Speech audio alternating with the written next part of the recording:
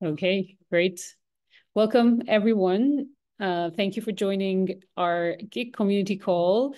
Today we have with us two special speakers, Tesha from the co-founder of the Pranava Institute in India, and George, the strategic advisor from Lawyers Hub in Kenya. He's currently based in Marseille, France, but this is where Lawyers Hub is, where the headquarters of Lawyers Hub is. Today, we're going to be talking about creating trustworthy digital futures. And I think this is a super interesting conversation that needs to be and should, I think, is being held at different places and different locations at the moment. And we're going to specifically be discussing the crucial link between behavioral sciences and deceptive practices, what insights to have on human behavior that can inform us and inform the creation of manipulative designs. So I will, at this point, give the floor to Tesha. Can you introduce yourself, your work?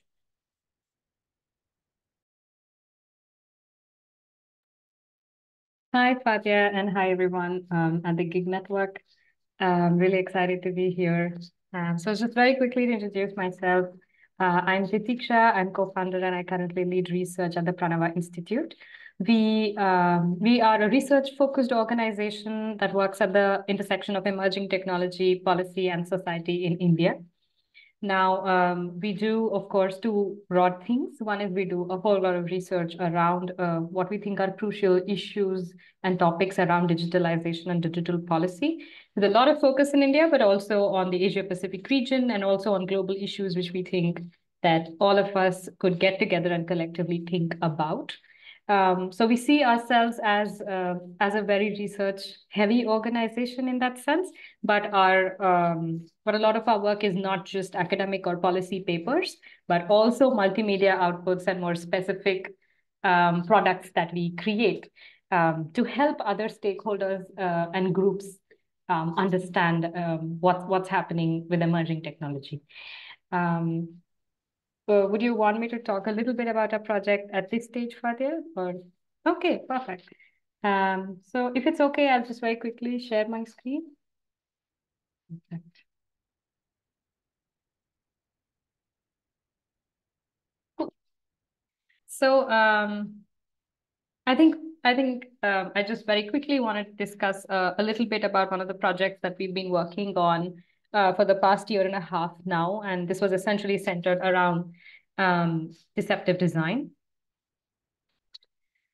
Now, on this call, for people who are watching now, or maybe who are attending now, or maybe watching later, I think all of us have, at some point in our digital interactions, we've lost privacy or our data without really knowing it.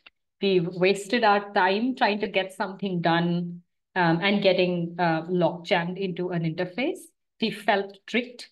We've lost social capital by sharing something which we thought was authentic and true, but is not.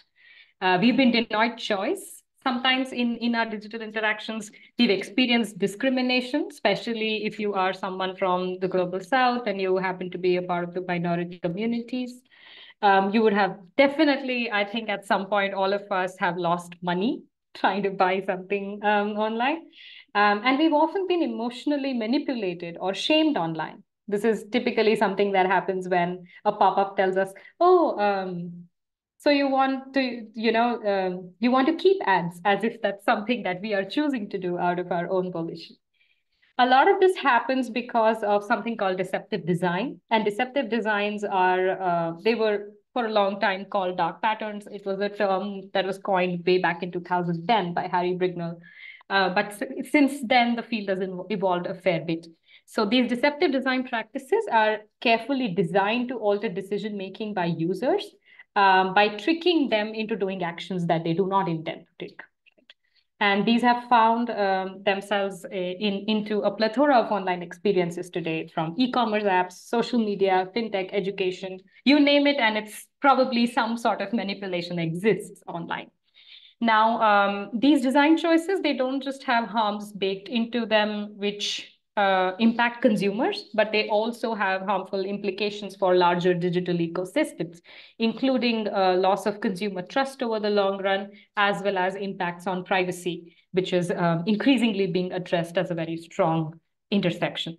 So in our work about a year and a half ago, we set out looking at two questions essentially. We started our inquiry by trying to understand persuasive design, which is very well understood within the design community in general. But our understanding was, our questions were twofold. One is we wanted to understand how deceptive design plays out in the Indian context and in the global South countries, because most academic literature which we came across was focused either in the European Union or it was focused in the United States. So we wanted to bridge that gap and see, hey, how do consumers from countries where digitalization is rolling out now, and you have perhaps people who are coming online for the first time, they could be vulnerable, they may not have access to digital education per se, right? How are these deceptive patterns impacting them? So that was the first sort of leg of our work. And the second leg of our work was, true, we have a lot of these conversations happening between several experts across the fields of privacy, design, and human computer interaction.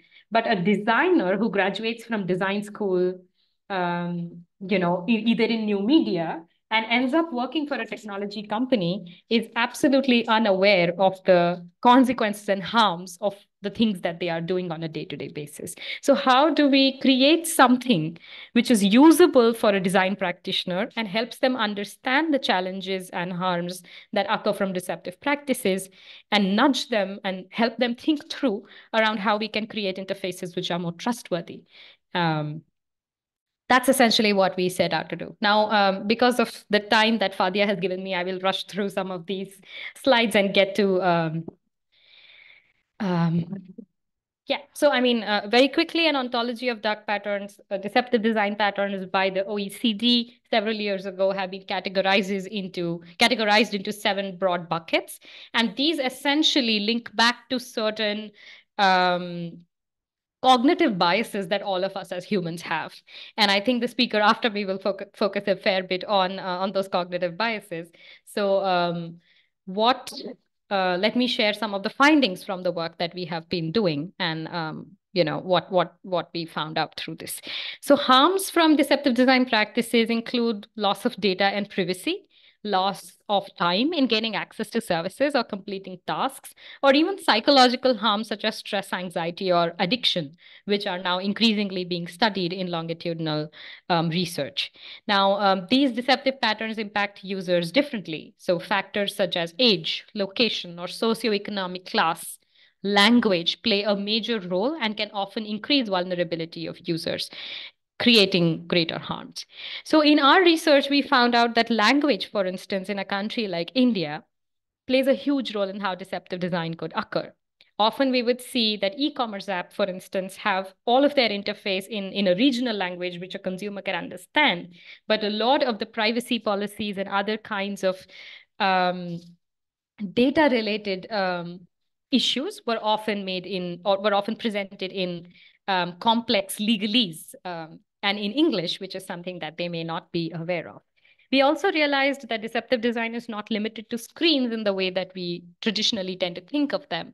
And there are a whole lot of deceptive patterns which are now occurring, or the same patterns are now being seen across newer kinds of interface, such as voice, right? And this specifically has been the case with Amazon Echo and Amazon Alexa, which are extremely popular in India. And we are seeing that how the same patterns which prevent you from exercising your rights as a consumer online are also now part of these voice interfaces and chatbots, for instance. One of the most highly documented harms that we came across were financial loss, and several cases of reported financial loss included suicides from excessive emotional manipulation of people who were unable to pay back loans, which they did not clearly understand the terms or conditions of at the time when they were signing up. And this is a huge gap pertaining to not just language, but also digital literacy that we are seeing play out. And therein, of course, it links to harms to life and dignity, right? Loss of sensitive personal data, I think, is perhaps the most well known, and a lot of people listening here would have had personal experiences themselves of sharing really sensitive information across a whole range of apps, right? This could, of course, include your e-commerce apps or just signing to buy a pair of socks, and you're just asked like a whole bunch of personal questions, including your birth date, including gender.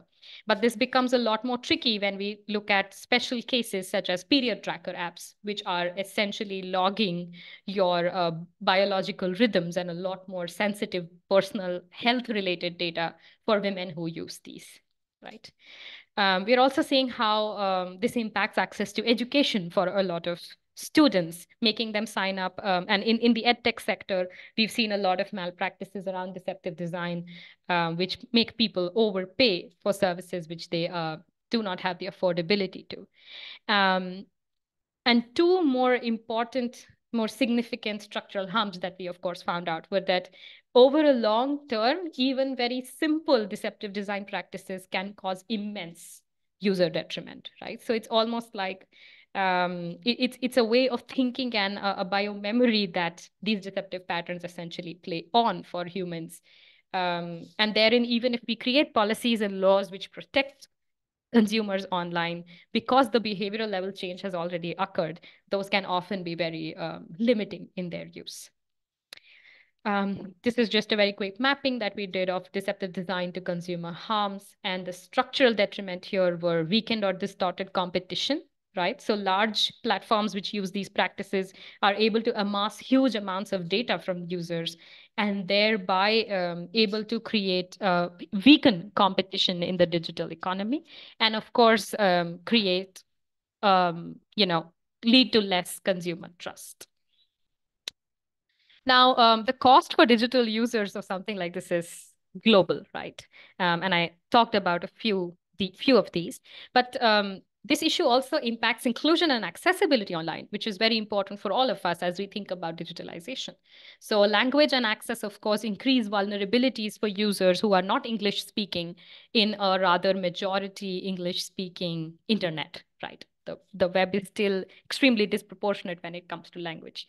Of course, one of the most vulnerable groups that we were able to identify with research, not just in India, but also in the Middle East and Africa, was that first-time digital users in these countries were a lot more vulnerable to falling prey to such practices. And finally, there are special groups which are impacted in ways and which we don't think about generally. So this is about, for example, assistive technologies and specific communities like those who are visually impaired. They use, for example, web accessibility tools to make the internet comprehensible and accessible to them. But often these very web accessibility tools have deception layered into it, which let's say a user like me who does not use them would not be aware of. So those were some special cases and special communities which require more research and attention from our end, right? So, and what does this require from us as a community, right? 2022 was a great year for deceptive design from a policy standpoint because a lot of regulators across the world woke up to the challenge. The Federal Trade Commission in the United States and the Digital Services Act in the EU. After the EU, of course, has had a long history of trying to look at deceptive design. And very recently, we've also had India's Ministry of Consumer Affairs issue a draft guideline banning certain kinds of deceptive practices. It's a first step in the right direction, and we at the institute are also engaging with the regulator in India to see how that approach can be, improved upon. But what we essentially need is to strengthen our privacy laws and make data protection meaningful for the end user, right? Else we could have a lot of data protection laws and authorities in the world, but unless we also tackle this particular challenge, those rights are not actionable on the ground. We also need to regulate unfair digital practices online by extending our current legislations to include digital malpractices. And this is also something that's happening with more competition authorities taking up the issue. And finally, we need to strengthen consumer protection in ways which is more meaningful and also applies to the digital realm. I can go on for a lot, but I think I'll pause here and pass it on to Fadia. Thank you very much. Very insightful. And I think this really makes a very good learning introduction to our audience today, because I, for one, am not an expert in this area. And I think your presentation was very clear and simple into explaining our online reality. And with this, I will hand over to George. George, please introduce yourself and your work. And if you also have any comments on Tesha's presentation, feel free to do so. Thank you, Fadia, and thank you, Titishka. Thank you, all the participants here, for the opportunity to share a little bit of reflection, thoughts about the dark patterns. I didn't knew they used to call it dark patterns. I think they should keep this name, because somehow it puts, like, thinking about cognitive bias and all that, it puts you, it creates this association of thinking about something that is not positive. I apologize, by the way, I am in a co-working space, so you might hear some voices around me. And just to keep a little bit on that, this idea of deceptive design, I think is a manifestation of manipulation or persuasion, if you want to call it in a more polite way, which is superhuman. It's in the human nature, I think, completely embedded. I will go on more on that. Let me introduce myself. My name is Jorge Clark. I come from Chile. Since almost more than 10 years now, living in Europe. In the middle, I also lived in Kenya for a while. Currently, I'm working as a strategic advisor for the Lawyers Hub since almost a year now. But I am familiarized with the work of the Lawyers Hub in Kenya since 2020, when I met Linda, the founder and CEO, Linda Bonjo, in the first, I organized a conference about the manipulation of the votings, like voting system, Cambridge Analytica scandal, and so on. Thanks to this, I got to meet Linda. I invited her as a panelist. Then she invited me for the first Africa Law Tech Festival. And since then, we have been discussing together, and since a year now, working together. And not exactly at the same level of details as the work Titishka you have been doing with the Pranava Institute, but more on the policy side is the work lawyers have been trying to push since their existence. And I think if I have to put this in a couple of lines, the main contribution has been to raise awareness, level up the discussion, and enhance the discussion around law, policy, and technology since 5 years now. And this, for example, has led us to contribute a lot to data protection issues, data privacy issues, regulation about artificial intelligence, and so on and so on. Everything in the context of East Africa, but with a large ambition to have a Pan-African scope. And I think we come again to what Titiksha said, like you have a lot of studies around this in, I don't know, USA context, Canada context, European context, but not that much in the Latin American context, Southeast Asia context, India context, or African context. And the problem is that what is happening in this digital era is that the whole South Hemisphere is basically, to a 99% maybe, consuming services and products that are made and tailored for North Hemisphere people to North Hemisphere people.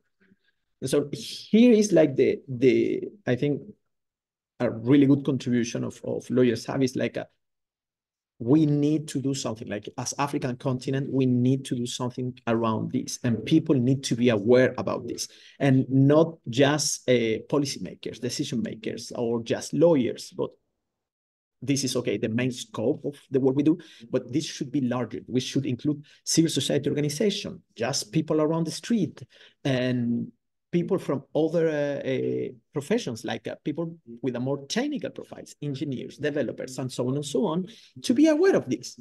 And ideally, to move to the next step and start creating the tools necessary to build regulations with the local context into consideration, something super important that Titisha pointed, also local context. And also learning from the mistakes from the North Hemisphere. So with this, I close a little bit like lawyers has been doing other stuff, also in the training part and services, but this part of the relates more with what we are discussing right now.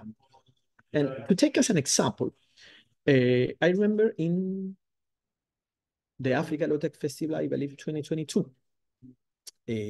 I don't know if you know a woman who's called Shoshana Zuboff.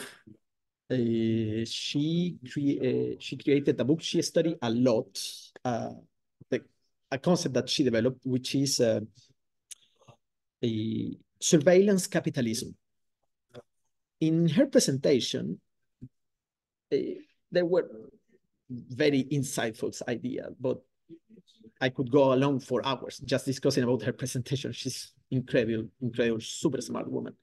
But one point was taking into consideration that all the digitalization of information in the North Hemisphere started, let's say, starting 21st century.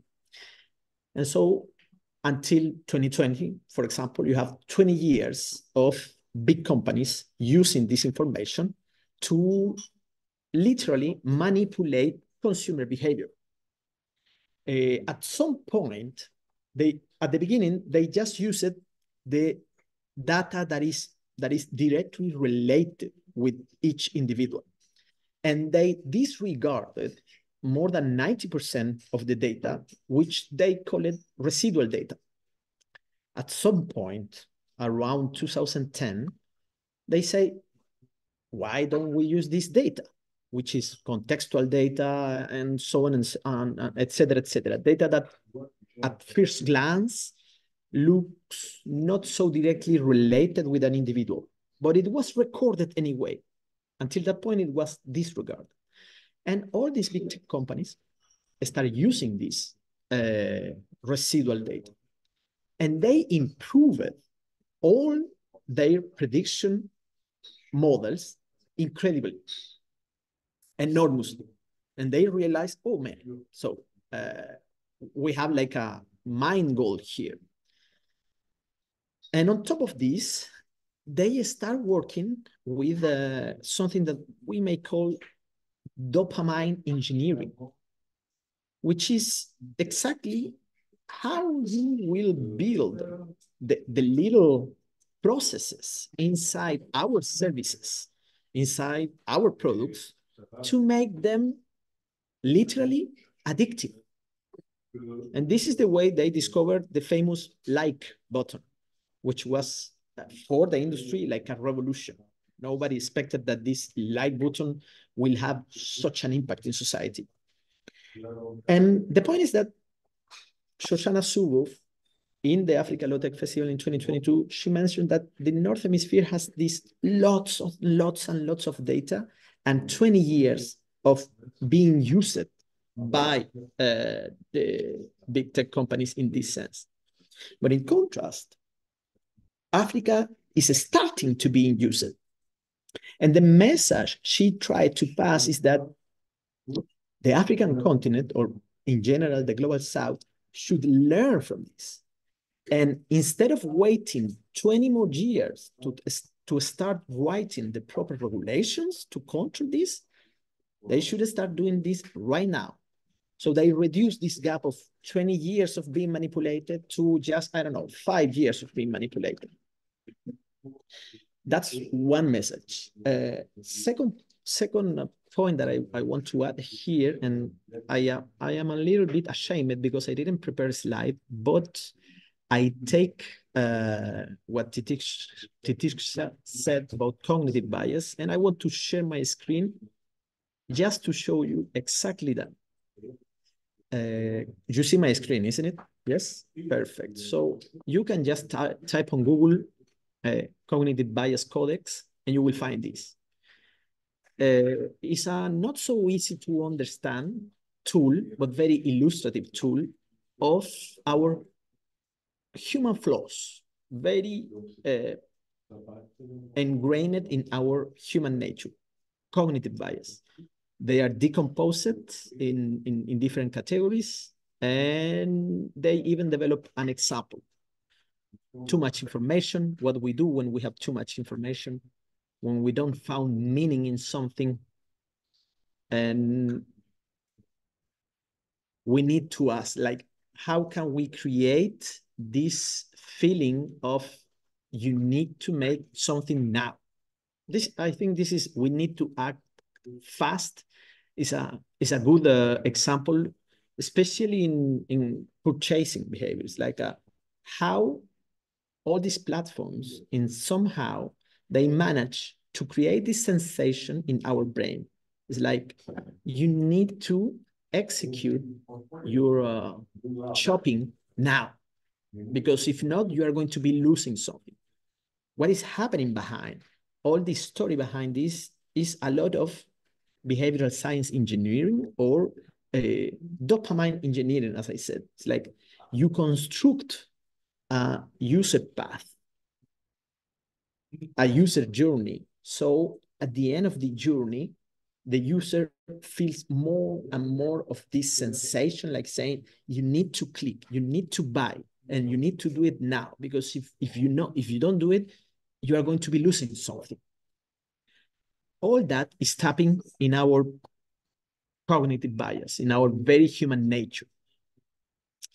And I want finish with a anecdote, if we may say, and how this is so intrinsically related with the human. This may sound a little bit ridiculous, but it's true. In Latin America, when colonizers arrived, Spanish colonizers, and not only, they find a really effective way of buying lands to the local indigents at a very, very, very, very low cost. And the methodology was as follows. They start developing a relation with the local indigents. At some point, this relation built a little bit of trust. They invite them to dinner, offering, I don't know, nice and interesting scenario for dinner, and a lot of alcohol. With the colonizers not drinking too much alcohol, until the indigents were almost completely drunk. And at that point, they invite them to sign documents, selling their lands at ridiculous prices. They did it many times. This is recorded. And what happened the day after, these people realized that they no longer own their lands, and that here there is a document that credits that these lands, you sell it to this person, I don't know, for 1 or 2 pennies. That was a sort of manipulation 500, 400 years ago. And what we are seeing today, as Tesha mentioned, how this is happening in India, in Africa, or in Latin America, is an evolution of this. Over, obviously, much, much more complex, but it's the same. It's how can we take advantage of other people? And the problem is that the market allows this for happening.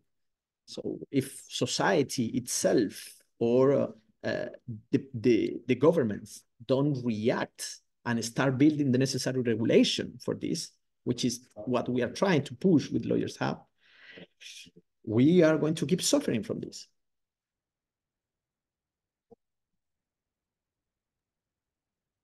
Amazing. Thank you so much, George. What a very inspiring start for our call.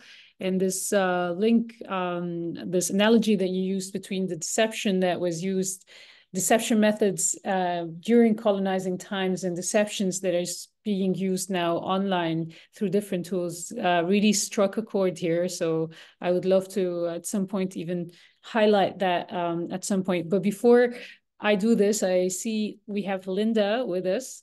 And I just wanted to welcome her, first of all, and just I cannot but ask you for your comments, your impressions about this. Like, this is a topic that's very close to you, and it'd be great to hear your insight on it. Okay. Thank you so much, and I would please forgive me. Kids are home, so there will be background noise. But Jorge has done an amazing job just talking about the work that we're doing at the Lawyers Hub, and then also just drawing parallels between Latin America and Africa and India. I think there's great opportunity for us to work together. I find publications very easy to scale, as well as conversations.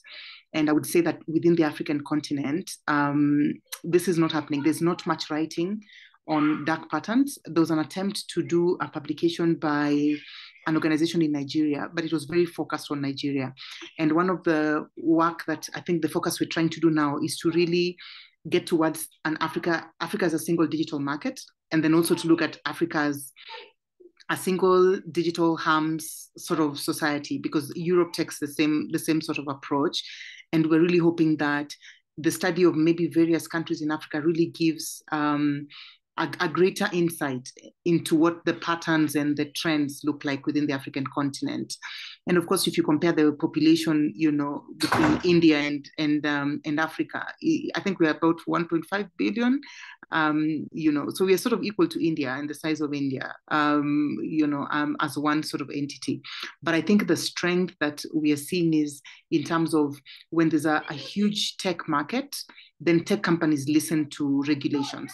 But in fragmented markets, they don't listen to it.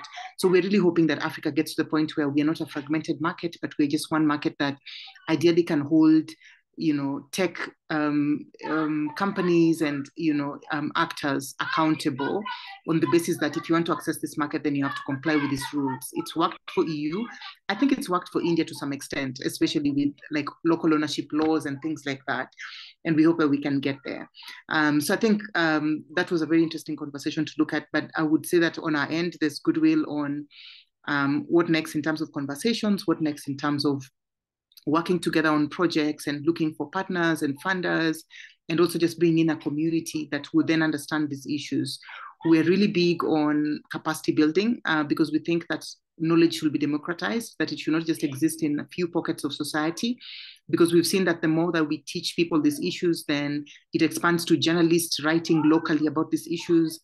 We see that more lawyers are litigating. And so there's always an impact on the conversations that we are having. And so I'd say, I think on our end, we're really happy to collaborate, and Jorge is here. You sent me a message and I was like, what call? Because there's like a million calls today. But I really am grateful for the possible work that we could do together and the potential that this holds. So thank you. Thank you so much, Linda. It's always great to have you and see you. Very inspiring to hear your talk also.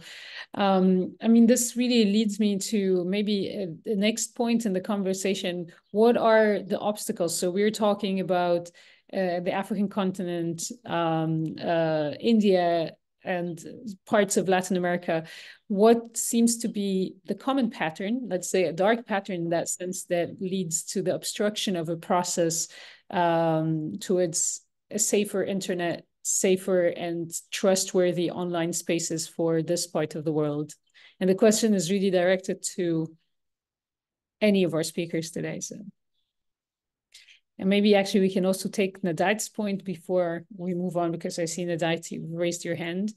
Nadait, please go ahead.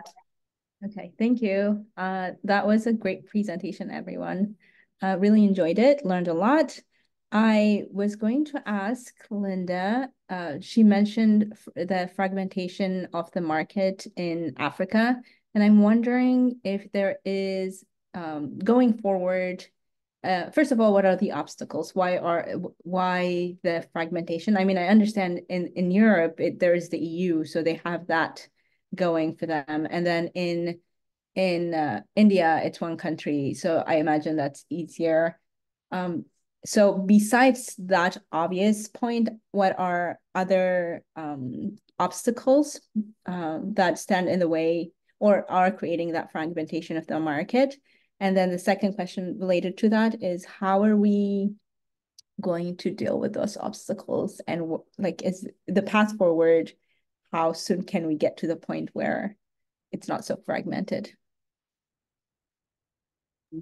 I would say, maybe quickly to your question, one is on capacity. I think we have a continent that the digital skills gap is lacking, and even more the digital policy skills gap is really huge. For the past 4 years, Lawyers Hub has been running digital policy fellowship every year to develop talent in this area.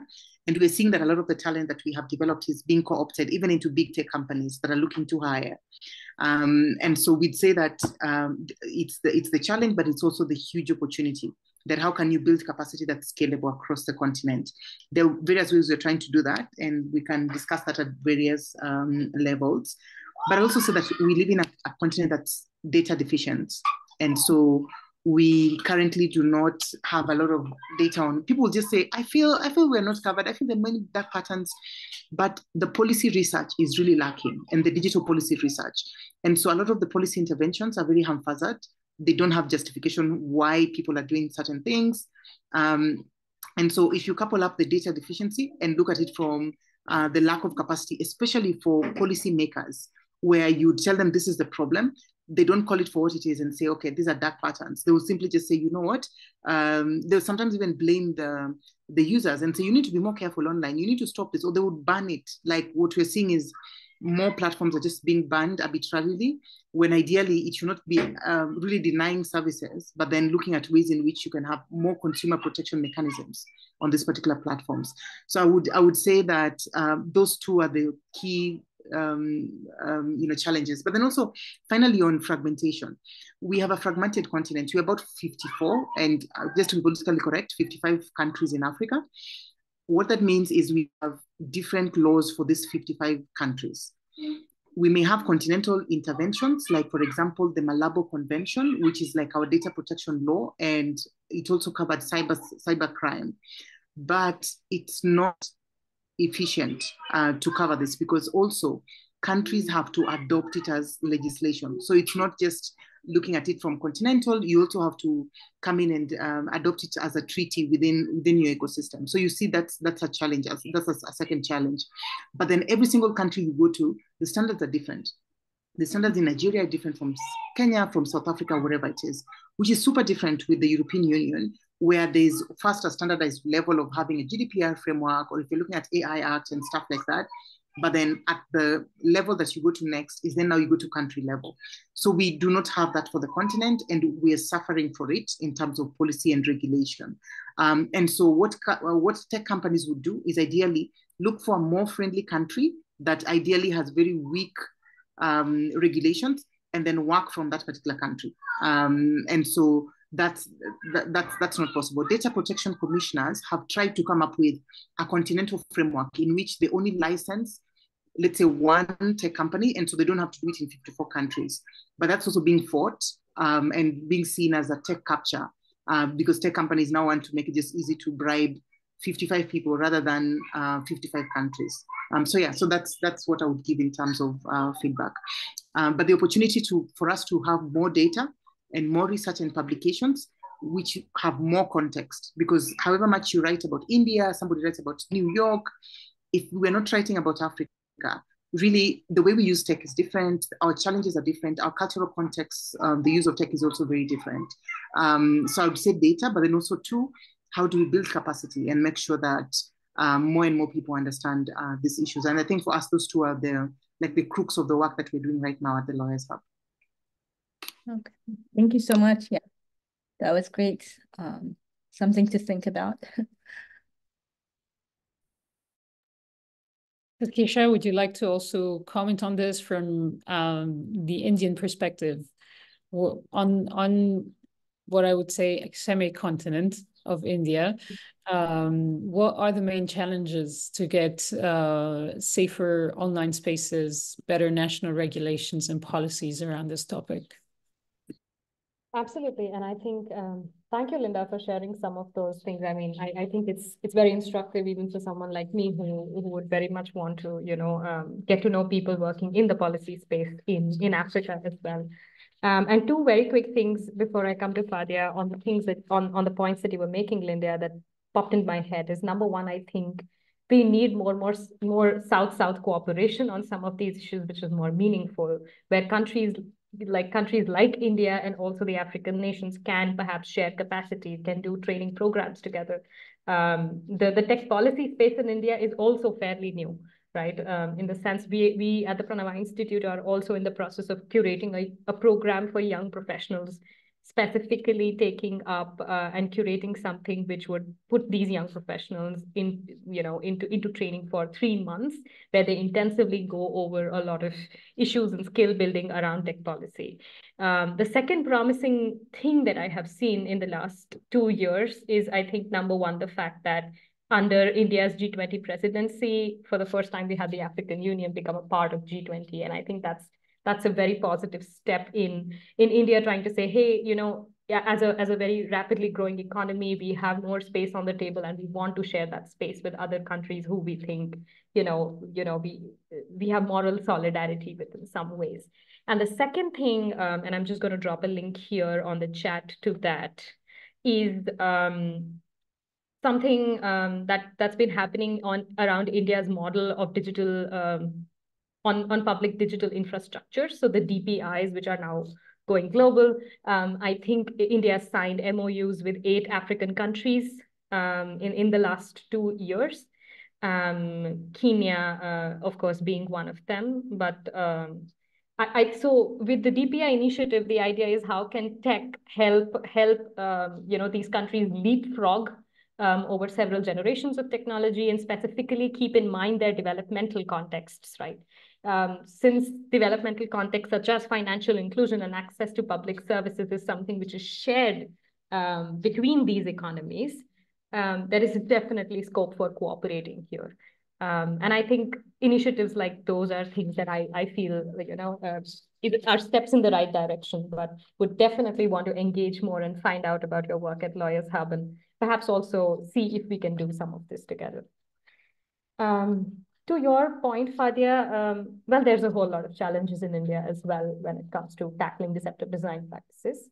Honestly speaking, deceptive design is a very specific problem, right? And that's how, even like how Linda mentioned, right? Regulators have a lot on their plate in these countries. So deceptive design is perhaps a very teeny tiny problem that they're going to solve. And so they will look at, of course, there will definitely be a need for prioritizing, which of these harms do we start tackling first? And I think that's why regulators look at something like financial harms very prominently, because they want, financial inclusion is perhaps one of the largest agendas for a developing economy anywhere in the world. A couple of things that come to mind, which I think are obstacles in India, and the TPI is also involved in the policy space, and so we do recommendations to government bodies and regulators in that sense. One is, I think, a stronger data protection law. So we've passed a law, but we are in the process of setting up a data protection authority in the country, which will take about 12 months' time. And those will really help.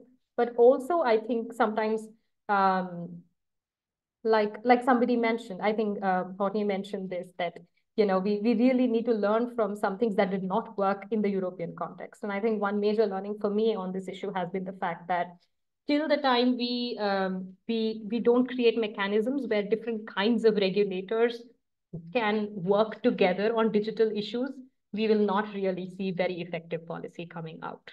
So in the European experience of deceptive design, what we have seen is you've had a severe lack of cooperation on how to tackle deceptive design, how to define these problems, how to protect consumers, how to create redressal.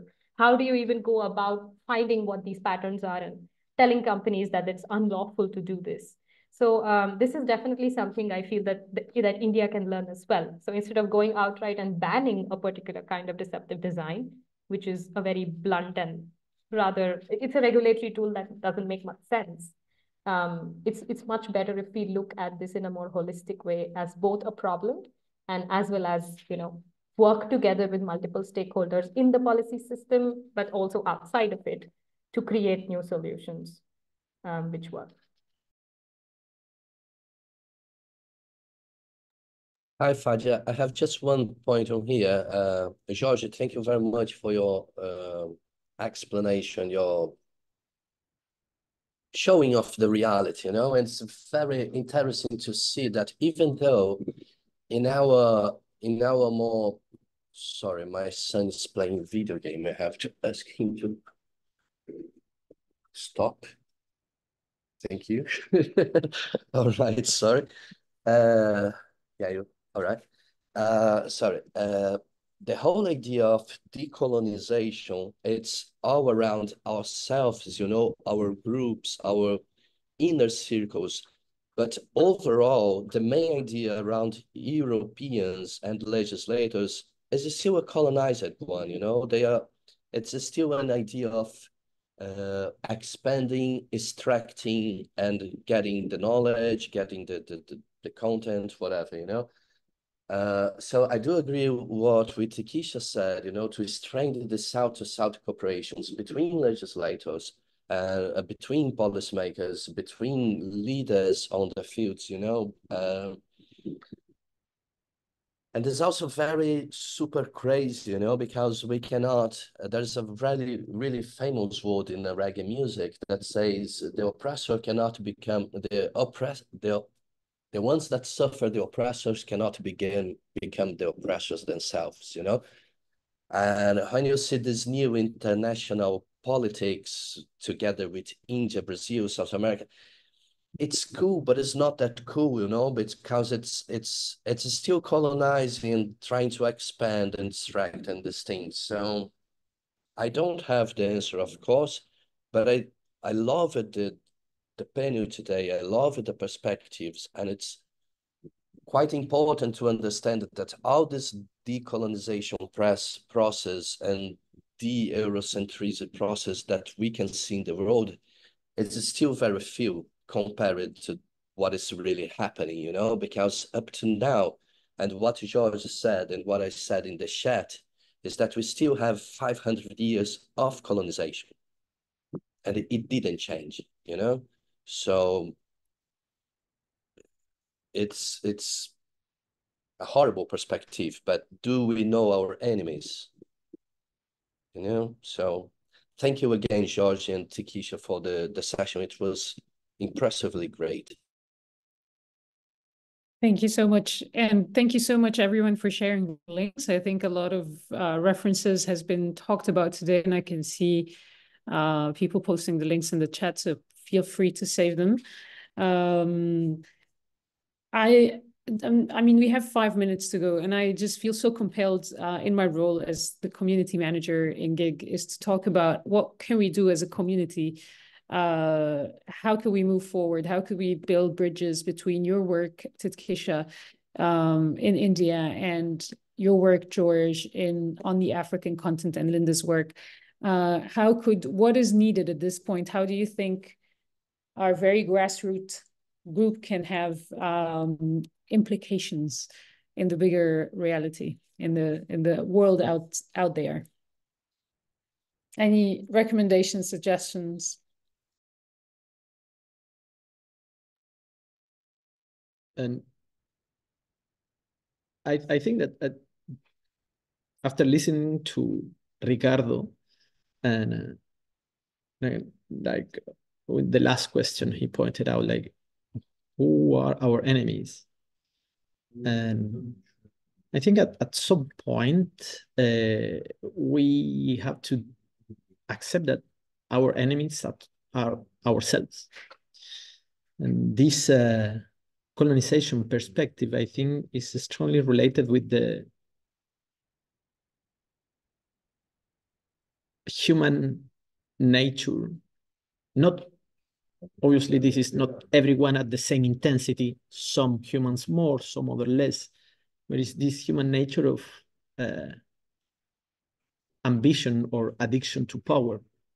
So once we have a power asymmetry and a group of the population that is in power with respect to another group of the population, most likely to happen is that they will not want to change condition and balance everything. They will just would like to keep this going on, and they will, if this little group of the population start to realize about this, they will try to look somewhere else to do this. You can take, for example, any other industry, for example, mining industry. In the mining industry, I don't know, do mining extraction in Canada, and at some point, the government of Canada realized that, okay, we will ask you a royalty of 15, 20% or 30% on the production. Okay, they will keep working because the mining industry needs to survive. But at the same time, they say, okay, where can we go to extract minerals and pay less? Let's go to Peru. Let's go to Chile. Let's go to Bolivia. They go to Chile, for example, and the mining royalty is less than 5% and not on production. It's on sales, which is ridiculous. Not even sales, it's in the margin, like in the earnings. And then, for example, the tobacco industry, we were for 20 years invited to smoke. They even advertised tobacco as you're going to be handsome, you're going to be sexy, you're going to be a better lover. Teachers were allowed to smoke cigarettes in the classrooms. 50 years later, we realized, okay, this is not cool, guys. This is really damaging something and people and ourselves. So the market allows for this to happen also. So you see a business opportunity and people are on this, they will go there. And with the digitalization era, artificial intelligence and so on, is happening exactly the same. So I wonder myself, what are we going to see in 20 years from now, looking back to today, saying the same we say today regarding the cigarettes, the tobacco industry? What are we missing right now that is super harmful for society? And in that sense, what can we do? Of course, we need to strengthen the South-South connection a lot. And I think all those sounds like little stuff, but I think is the natural first step is to enlarge these type of situations and try to make people aware of this, aware of our very human natures and how our very human nature is being used and today is being strongly used by technology. And so this type of intents should be multiplied. And if they are multiplied and I don't know, imagine you can create an app that every day allows you to see how your language is not inclusive. Every day it tracks all your emails, everything you do. And at the end of the day, it says, yeah, you know, your score for today is, I don't know, 4 out of 10. The language you are using is really biased. It's non-inclusive because of this and that. And if we go through this every day, maybe that will change something in our brain and we will start changing to have a more inclusive use of language. Maybe using a more inclusive use of language will create other change. I don't know. But if we looking for a solution, I think the starting point is this type of situations and then try to make them more frequent and keep pushing the discussion.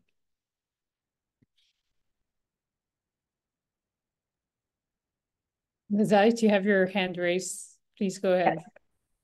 No, I was just going to add, and maybe I'm just wondering, it's sort of a question. Basically, I am wondering if the state, for instance, like African states, if they had better capacity, better understanding of the situation and things like that, I would imagine that would help.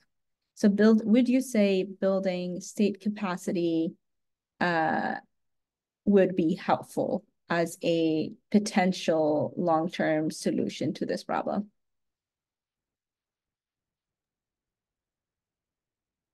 Kesha, maybe you want to go for this last. Yeah. Oh, it's 10 a.m.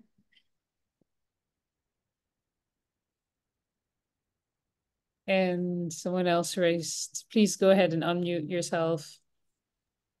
Yeah, it was me.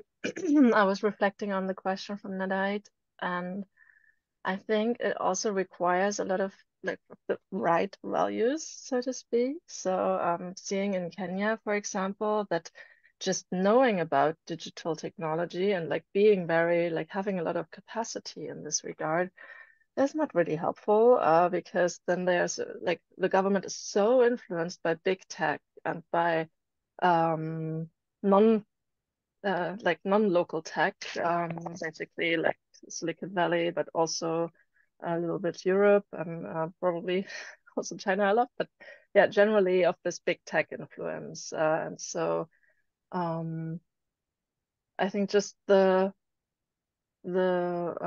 development of the local civil society is the super important and crucial step to balance this a little bit. So that would be my answer. And of course, it also helps that the government knows what they're speaking about generally, but then they need to have this kind of balancing out and lobbying from local grassroots.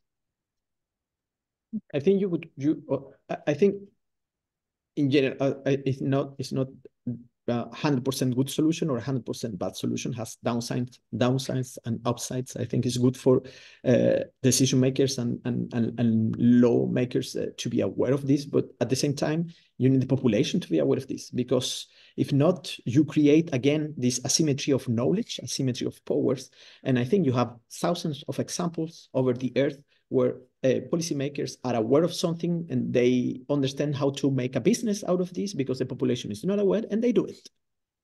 So at the same time, you have this education at the policymaker. You need to have this type of education at the scrutiny level, and civil society organizations, the population, they need to understand this. And so again, but this make this a huge challenge of education. Okay. Thank you for that, guys. I have a lot of thoughts on what you asked, Nare, but in the interest of time, and I know it's 3 minutes past already, but I think there are two quick things I would want to say. One, I feel is something that I've observed both about India. Perhaps it's getting better now, but it's been a long-standing trend. And from what I understand in Africa too, a challenge of, getting local funding and independent funding for both civil society as well as groups and networks that work on technology is crucial. So building those bridges between local industry, local government, as well as people who work on different parts of the digitalization problem is really important. For example, in India, one of the challenges I see is that a lot of our think tank or policy space, which influences policy making, is funded by big tech itself. So and those entrenched networks essentially make it very difficult for the policy ecosystem to stand up on its own right and push back against some things that we don't want big tech to be doing in the country. That's one. And the second thing, Fadia, to your question on how we can perhaps leverage gig is I think calls like this are great. I mean, I learned so much about what's happening in the African ecosystem, which I wouldn't have learned from reading papers or reading the news. So I think a great starting point is this exchange that we've really started to put together. And one vacuum, which I personally feel, and this is something I want to work on over the next few years, is how do we build more emic and indigenous visions of a digital future. I still think, yeah, we're talking about tech and we're talking about these local efforts, which is happening. But what is our vision of what this digital future looks like? I think the vision is still pretty much imposed, and it's a borrowed imagination from the West in many, many ways, unfortunately for us. So I would love for this community to sort of get together and start thinking about, and this is a hard question. It's going to take us a long time to really think from our own philosophical systems, from our own ways of thinking, knowing, and being in the world, on what place do we regard technology to have in our lives. And that being said, on a more practical note, I do feel that, it would be great to connect with people who like the ones who today shared so much on this call, to sort of come together and perhaps do projects together, perhaps research together, or write together, apply for grants together to sort of strengthen this voice together. Thank you so much, Tesha. Thank you so much, George. That has been very, very insightful. Thanks everyone that attended today. Again, as I said, we're really hoping to start getting more into the field for privacy and design and all the non-makery things in gig. So hopefully we'll have more calls around this topic to also activate our members. And I think it's very important also for this multidisciplinary approach, so that people that are very technical working on things have a good understanding of your field of work and vice versa. One last note. Yes, I'm reading here, gig policy and research calls. Amazing. And one last note, I just mentioned this earlier in our WhatsApp group. We're going to start a fundraising WhatsApp group that is dedicated for what you're talking about, Tesha, what we hope would flourish into that members are members are always sharing open calls for funds and different deadlines, different places, different scopes and eligibility criteria. But we'll try to organize this in one place and hopefully see these kind of collaborations. So I'd personally be very happy to see Pranava Institute and Lawyers Hub maybe working together on something at some point, co-writing a proposal. And we're happy to see if we can assist at some point with this. So just stay tuned. I think it's today or tomorrow that we're going to launch this WhatsApp group. And these groups can only live with your contribution. So it's meant to be from and to and with the community. So it's not really a gig team member thing. It's a community space. So just wanted to highlight this. And George, I think you can also be added to this particular WhatsApp group if you would like to. I would love to. I would also you just tell me what should I do and I do it. I will get in touch. Let me first start by turning off the recording and just say last goodbyes.